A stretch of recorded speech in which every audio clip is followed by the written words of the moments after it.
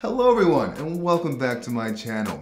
Today we're going to be talking about a new feature that GitHub has very quietly released into the wild called, there's actually not even a name for it because there hasn't really been an official release of it to my knowledge. People on Twitter are calling it GitHub Profile READMEs. So if you have used GitHub in the past, you'll know that a GitHub profile page looks like this. This is my GitHub profile page with my avatar on the left, my repos over here. And what's neat is that you can now actually add custom content above your pinned repos with a GitHub profile README. So let's just take the time to make one for my website and show you, not for my website, for my GitHub page, and then you should be able to do the same in just as much time as it takes me to, and probably faster. The thing that I actually am looking forward to most with this is being able to do this whole video without leaving the browser.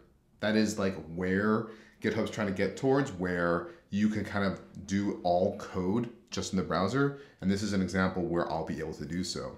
So the secret to GitHub profile READMEs is when you make a new repo to name it with your GitHub username. So look at that, I found a secret. Ooh, you found a secret too because you're watching it with me. It's a special repository, so you can add a README to your GitHub profile page. Make sure it's public, initialize it with a README to get started. I'm not gonna add any description, make it public. I will initialize it with a README. Git ignore, yeah, let's make a JavaScript, if there is one, or a node. There we go, a node.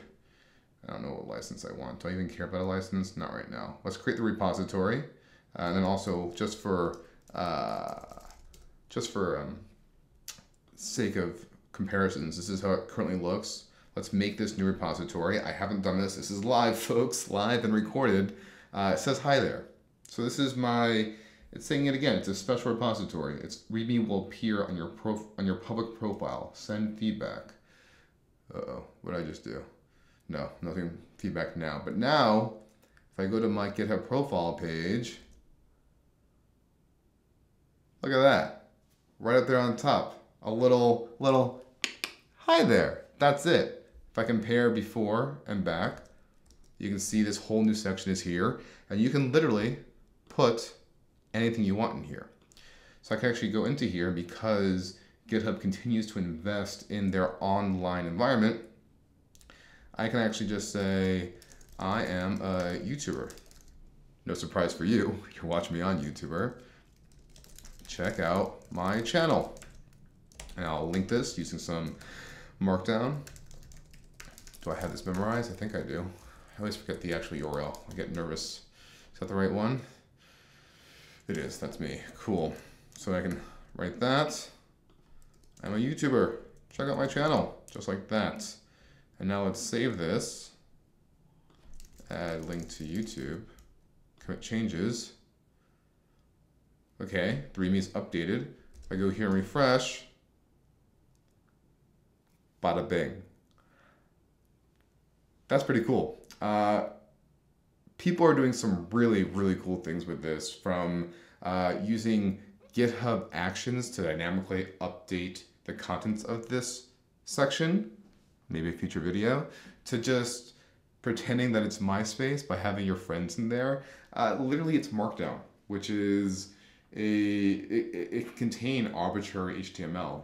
Right? Markdown can contain HTML, so you can pretty much put whatever you want in this space. It pretty much is MySpace, but for developers. So you just saw how simple that was. I didn't leave the browser. I made a new repo with my GitHub profile name and just have it appear there right now. And what's this button do? Oh, this lets me edit real fast in there. I'm gonna play a little bit more with this in my own time so I can give you some more ideas when we get back to chatting, you and me. But if you make and update your GitHub, if you add a GitHub profile README, link it in the comments. I want to know about it because MySpace has not been gone long enough that it's not time to bring it back again. Thank you for watching. Catch you with the next video next time.